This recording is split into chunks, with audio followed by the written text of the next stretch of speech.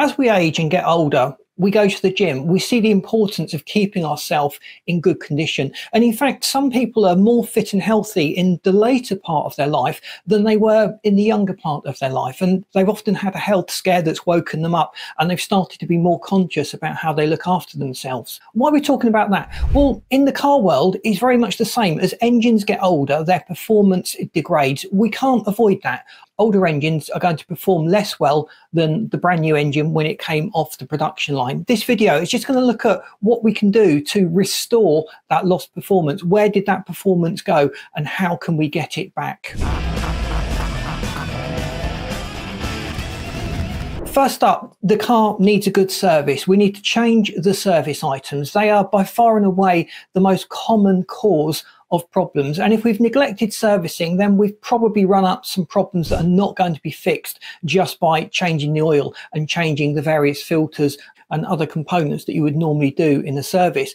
But certainly giving it a service, fresh plugs, fresh glow plugs or spark plugs, depending on the type of engine, fuel filters, oil filters, air filters, even cabin filters, all of this can go a long way to restoring some of that lost power if it's just been a case that it's due a service and it needs that little bit of a boost. The car needs to know how much oxygen is flowing into the engine, and in the intake there is invariably some system for measuring the air, a mass airflow sensor, the manifold pressure sensor.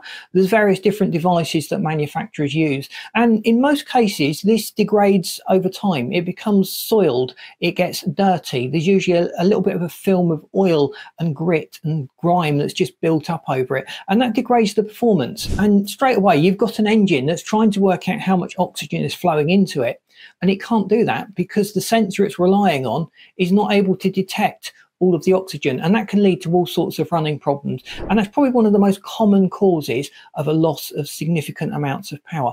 Cleaning the airflow sensor, whichever setup we have in our car, is generally very simple. It just usually involves unclipping part of the intake and using some sort of cleaning solution over the little sensor part just to make sure that that is going to perform. And I've seen a lot of drivers just replace it for a new one rather than go to the effort of cleaning up the old one.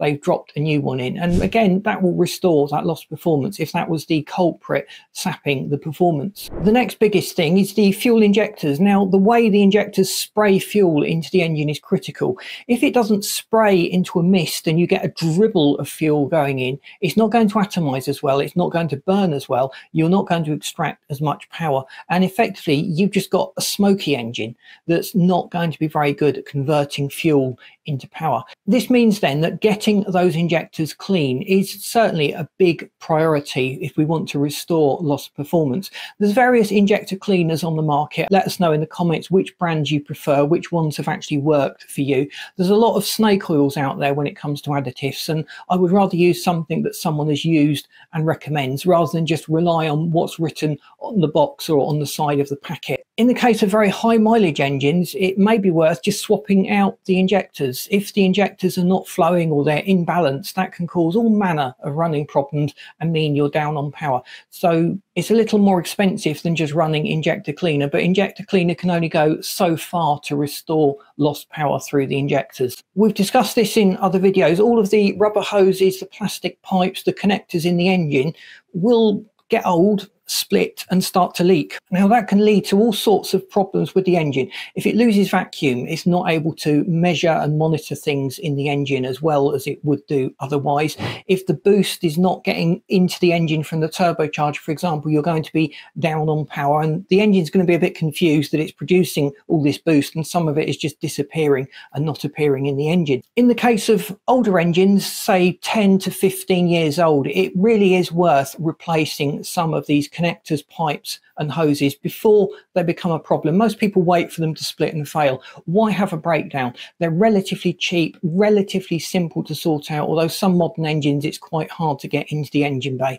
Let me know what yours is like to work on and whether you do that yourself or whether you take it to a local garage. With the advent of direct injection, the need to have a PCV, the positive crankcase ventilation system, everything seems geared up to firing stuff into the intake that we never used to have 40 or 50 50 years ago, in many cases, we start to see carbon building up on the valves. Now, this carbon buildup will depend a lot on how we drive the car, the fuels we use, and how we've looked after the car. But if the mileage is creeping up and it's a direct injection engine, there is almost certainly going to be some carbon residue building up on the intake. And if the intake is coated in carbon, the air is not going to flow in as freely and effectively, and that is going to rob us of power.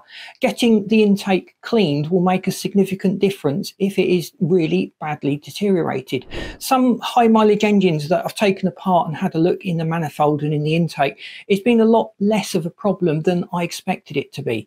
And in those cases, the owners have used good quality fuel cleaners, fuel injector cleaners, and they tended to do long runs rather than these short journeys that tend to exacerbate the problem of carbon buildup. But in most cases, the garage can use a borescope to just have a look inside without taking everything apart, and they can determine the level of carbon buildup, and you can make a decision on how you get it cleaned. One of the cheapest and most effective ways is probably a walnut blast. There's various chemical solutions that can be sprayed in, and there's other methods. Let me know if you've tried any and which work for you. I love hearing your experiences in the comments, and that adds to my own experience so I can recommend stuff that actually works to people. The turbocharger itself, it's a fairly simple device. It's basically a series of turbines that spin in the exhaust and then compress air on the intake, but they do wear out over time. They become less effective at compressing air. The bearings can start to wear. There can be increased friction, which can affect the way the turbocharger spools up.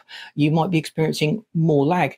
It's even possible that there is leaks of oil in the seals inside the turbocharger where oil is getting into the engine. That's not an ideal situation to have. And getting a remanufactured or a refurbished or replacement turbocharger will certainly go a long way to restoring that lost power. And at that point, a lot of drivers will look to upgrade. They'll drop a slightly bigger, more efficient turbocharger, a hybrid turbocharger. These are all things I've discussed in detail in other videos. Will up the potential for performance in their engine. Manufacturers always seem to dial things back to be ultra conservative and ultra safe. And that's very true when they set the parameters that the engine's computer works in. Getting this tuned or mapped, depending on the region you're in, it's got different names, but changing the program inside the computer that runs the engine can make a significant difference to the way power is delivered. And in some cases, a turbo diesel I'm thinking of, you get more fuel economy and more power. In petrol engines, you tend to just get more power, and it can be done safely, so you're getting a little bit of an extra boost of power without sacrificing reliability. It's always worth shortening those service intervals. The manufacturers have pushed them as long as possible, and if we've done any tuning or we're driving the car hard, making it work extra hard, it makes sense to just look after the car by getting those services done a little more frequently. Now, in terms of an old engine that's experienced wear, this will typically be inside the engine itself. The valves are always moving. The seals around them can start to break down. The pistons are constantly moving up and down the cylinder walls. Those little rings that prevent oil from getting from the crankcase side into the combustion side and preventing the combustion from getting in to the crankcase will start to degrade over time as they wear. And depending on how we've driven the car and how we've looked after it, there may be different degrees of wear. Getting a compression test done where the pressure the engine produces on the compression stroke will give you a good indicator as to how efficient everything is. If you're losing significant amounts of compression on one or two cylinders, it's not balanced, you've got a problem. If overall the compression is down, it's probably time to overhaul the engine. So stripping the engine down completely, replacing pistons, replacing the piston rings, rehoning the cylinder walls, and renewing the head, cleaning out the head, getting the head polished and ported, or even just replacing the head will go a long way to restoring lost power. Now, in terms of expense, that is probably at the upper end. A lot of people will be investing that money in a new car. You've got to ask yourself, is it worth doing that on an older car? And I know for a lot of us, we want to keep our cars as long as possible. As the mileage starts creeping up, giving the engine a complete overhaul and rebuild will effectively reset the mileage, taking it back to zero, and we'll have a brand new engine to work from. But we've got to bear in mind that the other components in the car are older. The bodywork is going to rust, the suspension, the transmission, all the other bits that you rely on to have a reliable car will also be older and will have done the 100,000 miles.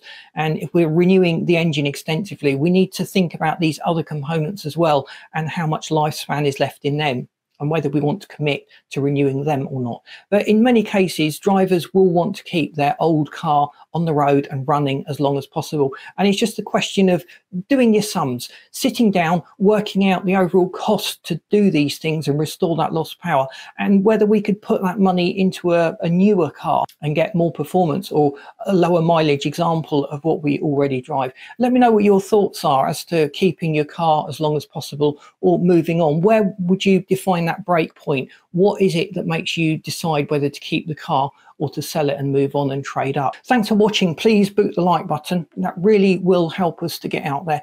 If you haven't subscribed to the channel, and a lot of you haven't already, you'll miss out on the great content we've got coming up. If you hit subscribe, you'll get a little notification of all the great new content we've got as it happens, so you don't miss out. And I've lined up this video and this playlist that you should find really interesting. Thanks for watching. See you in these next videos.